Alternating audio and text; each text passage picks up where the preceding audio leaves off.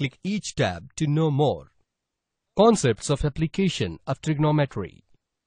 To understand line of sight, let us understand the term by considering some examples.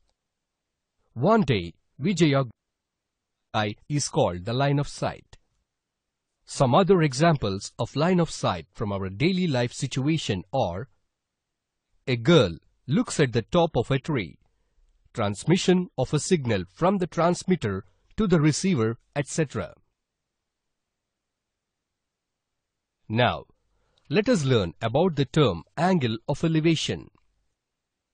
The angle of elevation of a point viewed is the angle formed by the line of sight with the horizontal when the point being viewed is above the horizontal level of reference. That is the case when we raise our head and look up to view the object. For example, consider the situation where a boy, Suresh, is standing in a boat. He looks up to see his friend Ramesh standing on the edge of a nearby cliff. The formation of the angle of elevation is shown on screen. The line diagram of angle of elevation is as shown.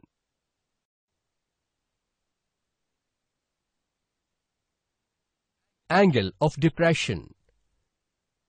The angle of depression from a point of observation on the object being viewed is the angle formed by the line of sight with the horizontal when the viewed object is below the horizontal level.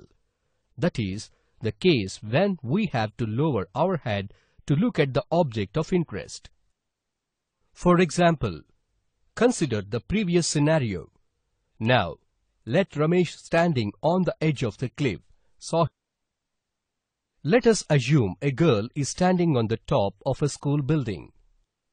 She wants to find the distance of borewell from the top of building. Here we have to observe the base of the borewell. Then, from the figure, we observe that the line of sight from the girl's eye to the base of borewell is below the horizontal line. Therefore, angle of depression is defined as the angle between the line of sight and horizontal line.